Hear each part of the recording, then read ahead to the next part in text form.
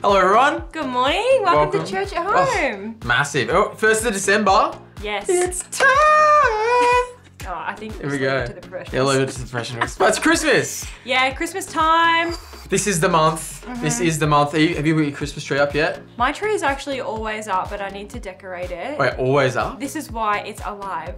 Oh, okay, cool. Yeah, Brody and I bought one from Bunnings like ages ago, a couple years ago, and it's been slowly but surely growing. That's a good Upgraded idea. to a bigger pot, and yeah, it's like as tall as me now. That's solid. Oh, that's a Great. great idea. Yeah. I've just got a fake tree, but I've still got to put it up. But Christmas decoration, any new ones for this year? I'm thinking of going to get some red ones, a bit more traditional.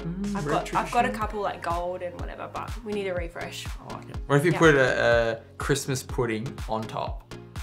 The tree's You not know, like the ball, like strong enough. uncooked ball, you just tie it to the top of the tree. And then on Christmas Day, you get to eat it. All right, you do that for your tree. Yeah, right. I won't do it for mine. Yeah, we'll see.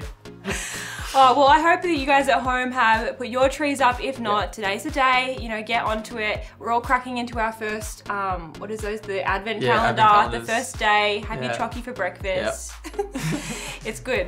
We've got plenty of things happening around this place over this next Christmas period. Yeah. Starting off with the 8th of December, our Christmas bake-off. Yes. It's the young adults versus the prime timers. So, look, you know, young bloods or the people who have been baking for years, you be the judge. I mean, literally, you be the judge. If you come to church on the 8th of December, in between services, so come early if you'd normally go to the second service, you get to try all the food and vote on who you think is the favorite. And the winner gets a special spoon. It's the whole thing. But Yeah, I'm hoping that the prime timers really go hard with their best desserts or baked treats. I'm looking forward to eating 'Cause everything. I just want to have a little snackaroos. It's gonna be good. And then on the 15th of December, which is the week after, we are having our family picnic at George Pentland Gardens.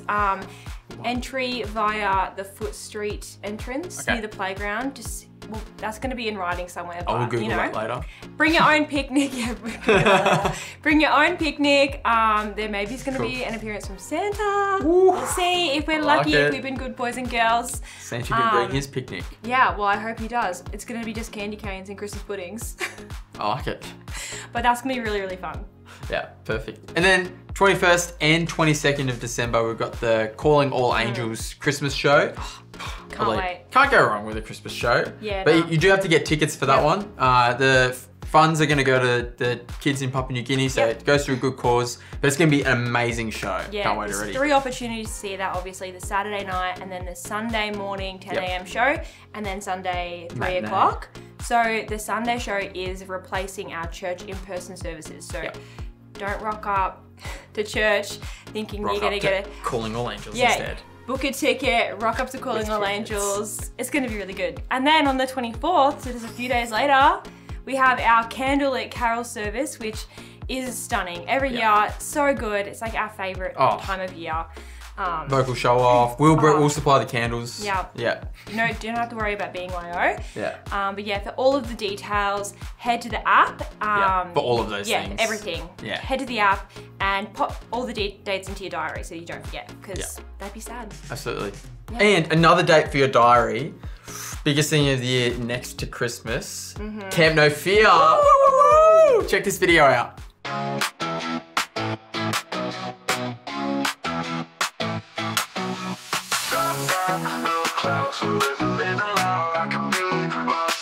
This is why we're here. Bad days, louder, smiles all around, games all day, vibes all night. This is why we're here. We're here. Camp No Fear. God's so near. We are changed every single year. Camp No Fear.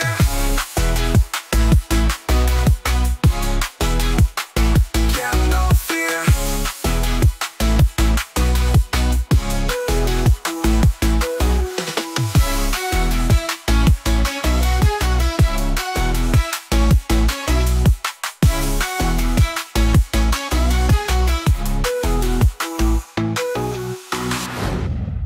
That was awesome. I'm so excited for camp. I'm ready. I'm so ready. Yeah, it's gonna be good. Yeah. Hey, if you'd like to be generous this morning, just follow those details because things like camp don't just happen. Like they come with a requirement for generosity, and it is the season for giving. So why not be generous this morning to Gateway, and that might help go towards things like camp sponsorships. It might help go towards things like the kids in PNG.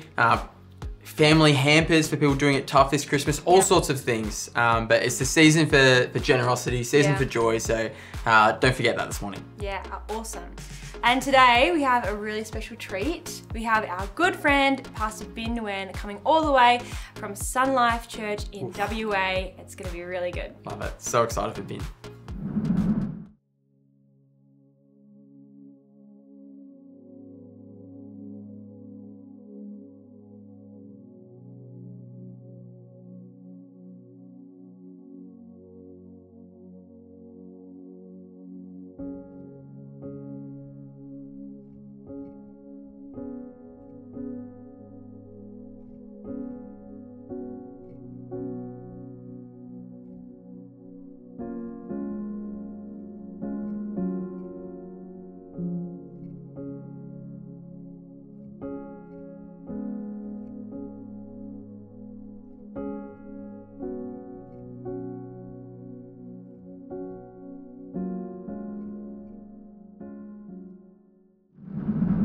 Well, good morning, Gateway Church. It's always good to be with you. If we haven't met yet, my name is Bin, and I like to see myself as one of the leaders and pastors at Gateway Church.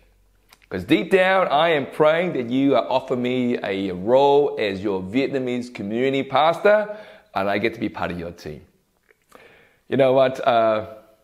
It is always a joy to be with you. It is. I love this church. I really love your pastors a lot. I love the team. I love it every time I get to be with you. And I just want to say thank you so much for making me feel so part of the family. Hey friends, I've got a message for you. A message on hope. I titled the message, hope is here. And let me ask you this question. Have you ever been in a season where you have lost hope? Like it seems like there is no light at the end of the tunnel. Maybe that is you today. You feel like the ability to keep moving forward is just too much. There's no longer confidence and courage and passion or energy to see a brighter future. Or maybe, you're just waiting for that breakthrough and it's been too long and you are waiting and waiting. And you know what? The light of hope is slowly flickering away. Do you remember back in October 2021 in Western Australia, there was a young 4-year-old girl by the name of Chloe Smith. I've got her photo on the screen here. Remember, she was abducted whilst camping with her family in outback West Australia. The entire country, we held our breath waiting to hear news of the whereabouts of little Chloe. And I'm sure, like her parents, each day that went by with no information of her whereabouts, hope was slowly being sucked away. Friends, maybe that is you today.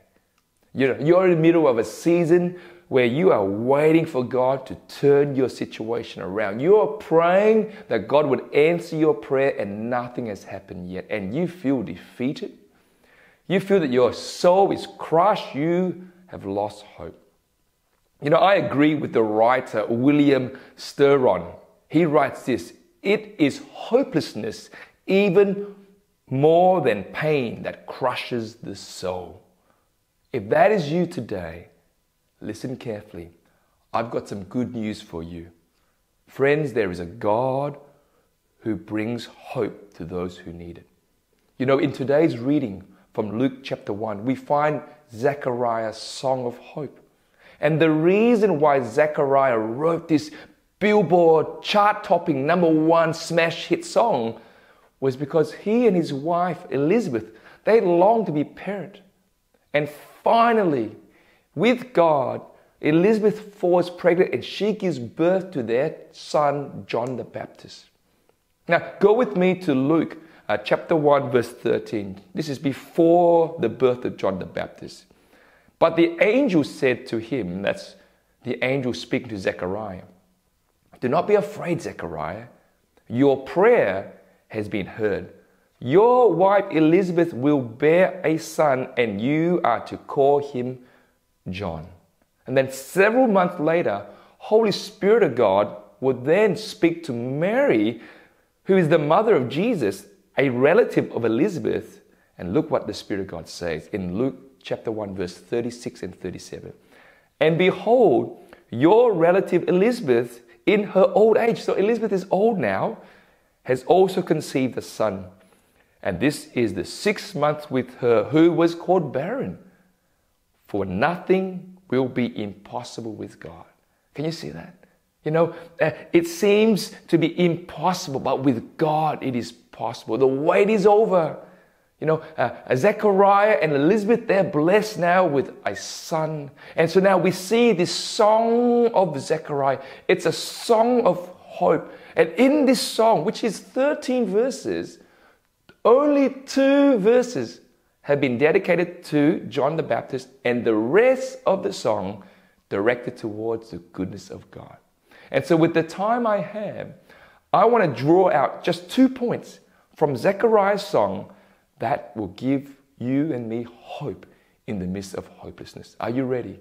Here's the very first point. God remembers us.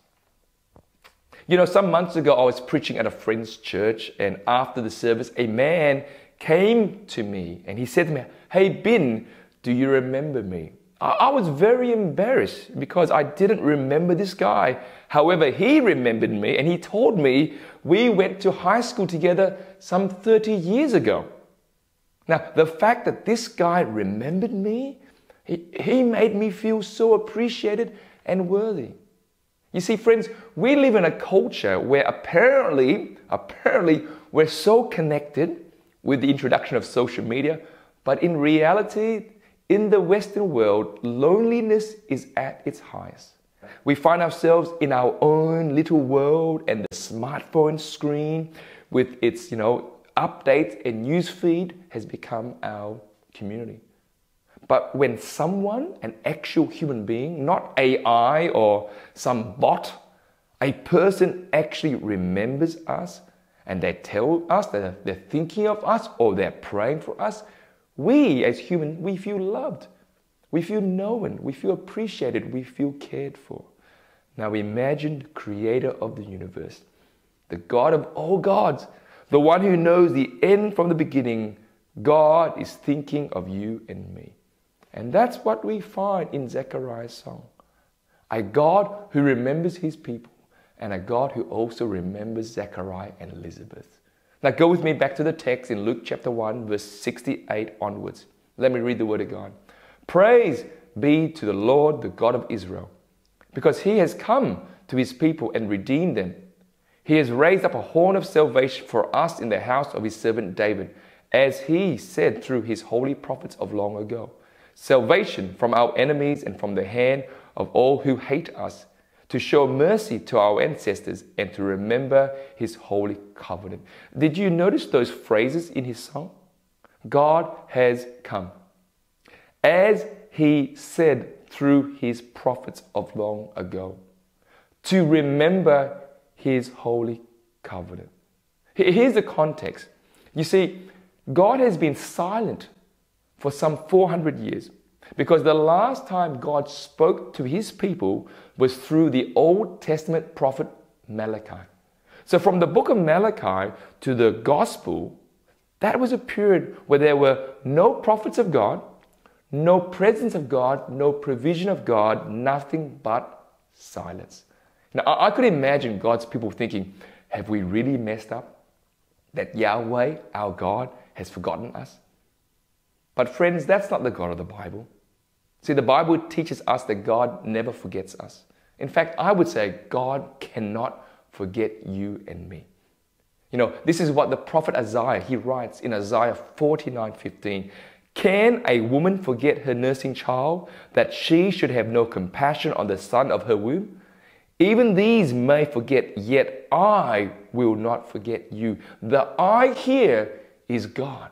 God says, I will not forget you. A mother may forget her nursing child, but I, God, will not forget you.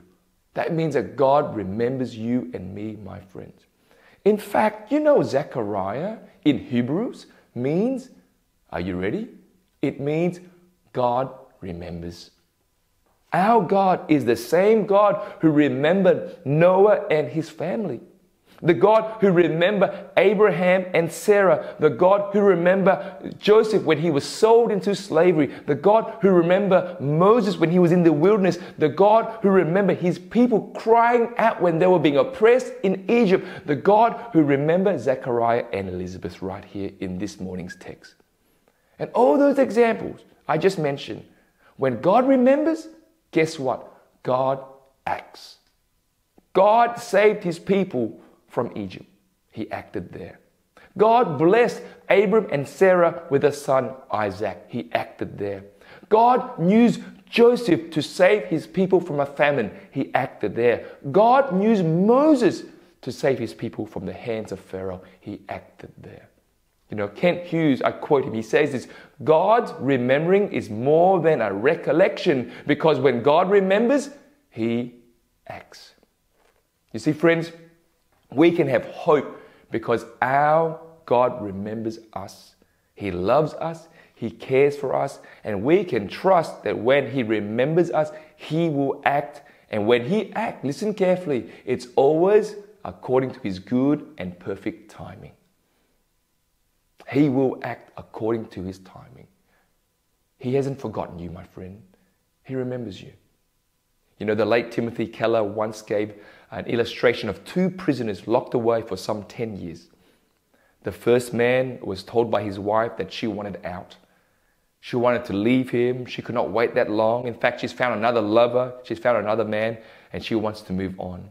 This first prisoner, when he heard this, he lost hope. And not soon later, he died a lonely man in his prison cell. Now, however, the second prisoner was told by his wife she's pregnant with their child. She promises to raise the child, and she looks forward to their reunion. She promised him that she loves him and she'll wait for him and she'll never forget him. You know, the second prisoner lived every day whilst he was in prison in the hope that his wife is waiting for him. He had hope. He knew that his wife is remembering him, and he hoped to have that day to be reunited with his family. Friends, listen carefully. God remembers us, and we can live every day with a hope, knowing that one day we will be reunited with our God in eternity future. We have a hope not from this world, but from a God out of this world, a God who loves us.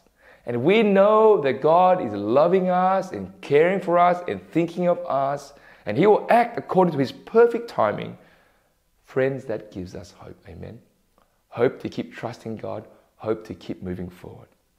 This is what the psalmist says in Psalms 136:23.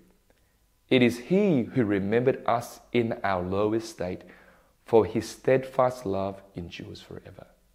Friends, don't forget, God remembers you, and that gives you hope. Now, my second point is this: God redeems us. Look back at Zechariah's song. Look in verse 68 again. Praise be to the Lord, the God of Israel, because he has come and has redeemed his people. Did you notice the word redeem? It's in the past tense. This means that Zechariah was so confident that God would redeem his people with the coming Messiah. You know what? The coming of Jesus, that first Christmas, was God's ultimate plan to redeem us back to him. That is the essence of Christmas. That is Christmas in a nutshell, that God came to bring us back to him. But as we continue to look into Zechariah's song, the theme of redemption, it's very obvious, my friend. Look in verse 73 onwards. The oath he swore to our father Abraham, to rescue us from the hand of our enemies, and to enable us to serve Him without fear, in holiness and righteousness before Him all our days. Verse 77 and 78, to give His people the knowledge of salvation through the forgiveness of their sins, because of the tender mercy of our God. Verse 79, to shine on those living in darkness and in the shadow of death, to guide our feet into the path of peace. You know, redemption is a slave trade terminology. It's when something or someone is released or recovered by the payment of a price. So as we read the Bible, redemption is associated with words like ransom or substitution or deliverance or salvation. And so God would come into our broken world to redeem broken people back to His family. That's what redemption means. And I love it how the Apostle Paul, he puts it like this in Romans 3, 23 and 24. For all have sinned and fall short of the glory of God, and all are justified freely by His grace through the redemption that came by Christ Jesus. You see what Paul is saying? We're all sinners. None of us are perfect. We all fall short of the glory of God. Yet, God would come to redeem us. He came not to make bad people good, but what? To make dead people alive, to be part of His family. We are redeemed into His family. That's why on the cross, that first Easter, that's what God did. He died in our place to redeem us. That's redemption. But there's more. Do you know there's more? There's more than what took place on the cross. Do you know that God is also redeeming you and me today? He's redeeming us today. That means that whatever situation we may be facing today, whatever we are going through today, God can still redeem that situation for our good and for His glory. Paul puts it this way in Romans 8:28, and we know that in all things, not some things, all things, God works for the good of those who He loves, who have been called according to His purpose. You notice that all things, the good, the bad, and even the ugly, God is still doing a beautiful work. You know, I remember as a 4-year-old boy living in the refugee camp of Indonesia. Here's a photo of me and my father and uncle. Now, this took place back in 1980. For those who do not know my story, I was once a refugee. We escaped Vietnam in 1980. Well, I have these beautiful memories of my uncle, which is my dad's younger brother, collecting bits and pieces of rubbish. You know, my uncle would go collect lids from plastic bottles and toothpaste boxes and matchstick boxes and little sticks and all these broken bits and pieces. And what he would do is he would spend hours creating little toy cars and toy trucks for me to play with. And I would sit there patiently watching him and waiting for him to do his work. You know, friends, life is a bit like that. As we wait for God to do a redeeming work, we know that He is up to something good. There may be seasons where we feel like nothing is going right. Maybe that is you today. We feel like our lives are so broken and it's broken to bits and pieces and not sure what God would do with our mess. But if we know that God is always at work for our good, if we know that God is still redeeming all situations for His glory, and we know that God is always doing something good, no matter how messed up the situation may be, no matter how broken we may be, if we know that God loves us and God cares for us and God is redeeming us, God can still create beautiful things in the midst of our brokenness. And I believe that. I believe that everything we experience in this life, especially the tough season, God can still create something beautiful and new in those tough seasons. And friends, if we know that's the case, wow, we can have hope.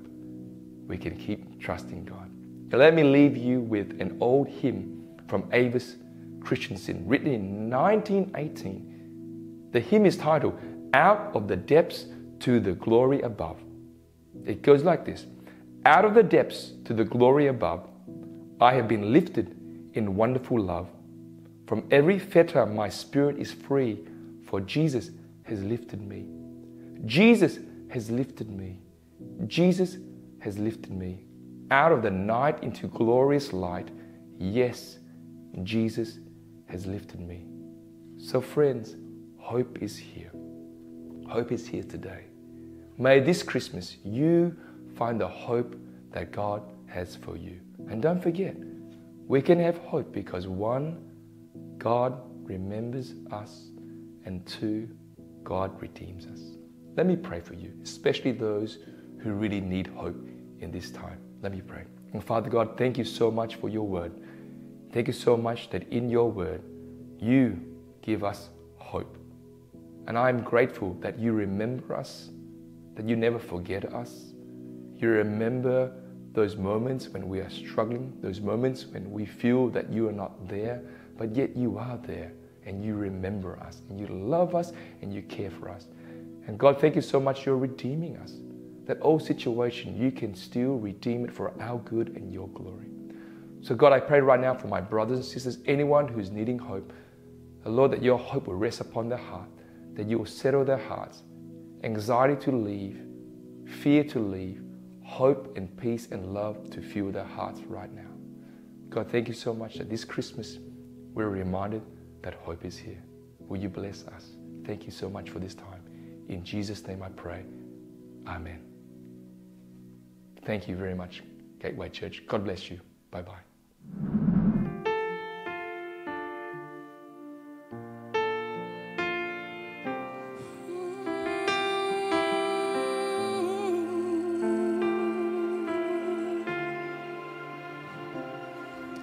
A thousand generations falling down in worship to sing the song of ages to the Lamb. And all who've gone before us and all who will believe will sing the song of ages to the Lamb. Your name is the highest, your name is the greatest, your name stands above them all. All thrones and dominions, all powers and positions, your name stands above them all. And the angels cry, holy,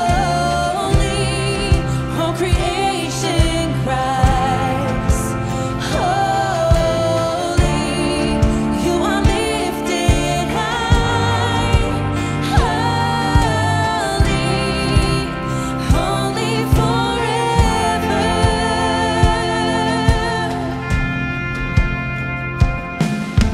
And if you've been forgiven, if you've been redeemed, sing the song forever to the Lamb. And if you walk in freedom, if you bear His name, sing the song forever to the Lamb.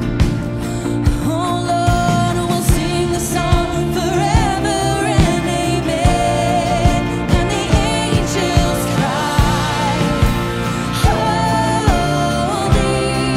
all creation cries, holy, you are lifted high, holy, holy forever. Hear your people sing, hear your people sing, holy to the King of Kings, holy, you will always be, holy, holy forever. Come on, church. Your name is the highest, your name is the greatest, your name stands above them all. All thrones and dominions, all powers and positions, your name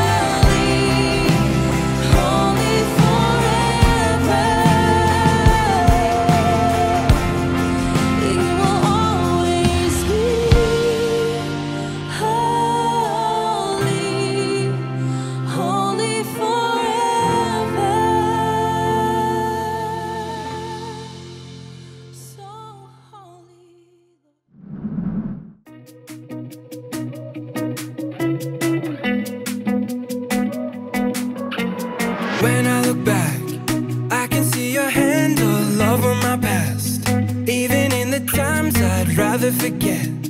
I just can't believe you'd love me like that, love me like that. You never let go. Thought I was alone, now I know you were close. I can see it now, you were bringing me home. I just can't believe you'd love me like that, love me like that. Oh, every day gets better when I'm walking with you. Oh, you're my hope forever, what a beautiful view. I will give you praise for the things you've done, and every single way that you've shown me love. God, you have only just begun. So come on, come on, there's so much better to come. So much better to come. So much better to come. When I look back, I can see your hand all over my past. Even in the times I'd rather forget. I just can't believe you'd love me like that, love me like that. You never let go. Thought I was alone, now I know you were close. I can see it now, you were bringing me home. I just can't believe you'd love me like that, love me like that. Oh, every day gets better when I'm walking with you. Oh, you're my hope forever, what a beautiful view. I will give you praise for the things you've done, and every single way that you've shown me love. God, you have only just begun. So come on, there's so much better to come. So much better to come. So much better to come. You never left me. You always helped me. Got through the fire. I find my strength when I'm walking beside you. You never let